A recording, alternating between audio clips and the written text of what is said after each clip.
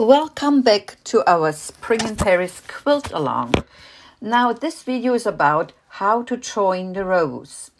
We have already taken care of those crossing seams that they are pressed open.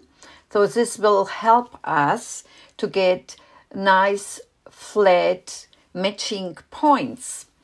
And now you lay your both rows right sides onto each other, and so that those crossing seams are exactly matching.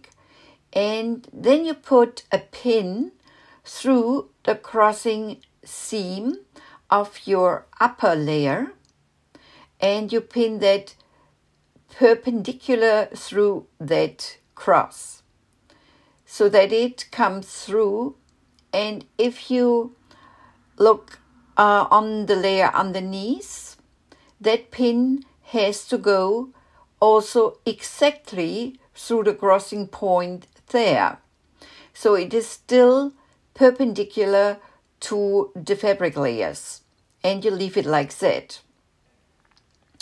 Now with that perpendicular needle in, you put 2 more needles on the left and on the right of that first perpendicular needle.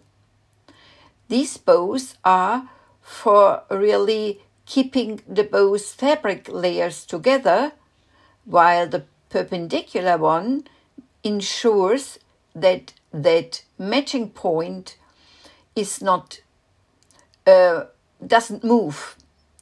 So now when your left and right pins are in, you can now remove the perpendicular one.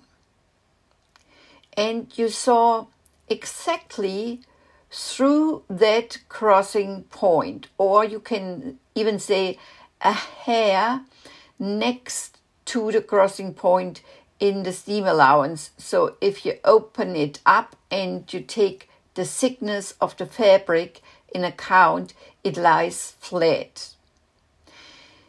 When you open up the seam on the wrong side, you press the seams open. And if you have done everything right, you hopefully will have that wonderfully matching point of the 6 tips here.